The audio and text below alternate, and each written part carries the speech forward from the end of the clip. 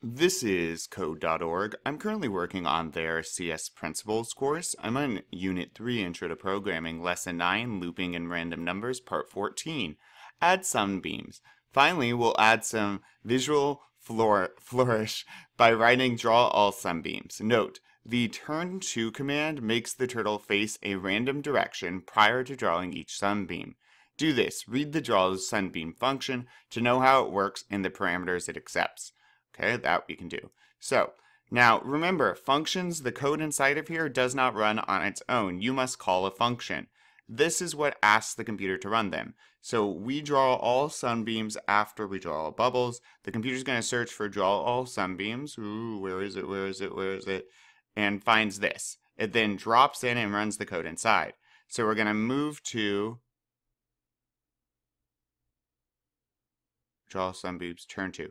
Okay, so we're going to move to a random position. We're going to turn to a random position between -50 and 320, 0y, right? So 0y is the top.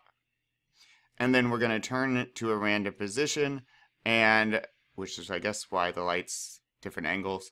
And then we run the draw random number. We run the draw sunbeam function. Our parameter is a random number between 100 and 400, which is going to be, where's 100? Oh, well, it depends what we use that for. So, yeah, that's our parameter, or well, our argument for our parameter. So now we're going to run draw sunbeam. The computer needs to hunt for that, draw sunbeam, and we'll say the random number it chose was 117. So now draw sunbeam size is that random number that we had in the function call. So 117 we'll pretend. Drops in pin down, pin width, some random number between 1 and 15. The pin color is going to be white with almost completely transparent. We're going to move forward so that this is going to be the size.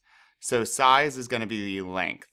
And the length, again, is that random number when we called the function and draw all sunbeam. Here. Once we draw a sunbeam, we hit the bottom of this, and then we're done with that function, and the code keeps running, and we'll now, well, it's now done. Let's see. Yep, so we have one sunbeam. All right. Add a loop to the sunbeam to draw 100 sunbeams. Inside your loop, place the commands already inside the function in your loop. This way your code will move the turtle to a random X location at the top of the image. Y is 0. Turn to a random angle between 165 and 175 and call draw sunbeam. So we need 100 times. So let's go to control and grab this. I need to put this code inside of it. Boop. Now remember, a for loop is going to run as many times.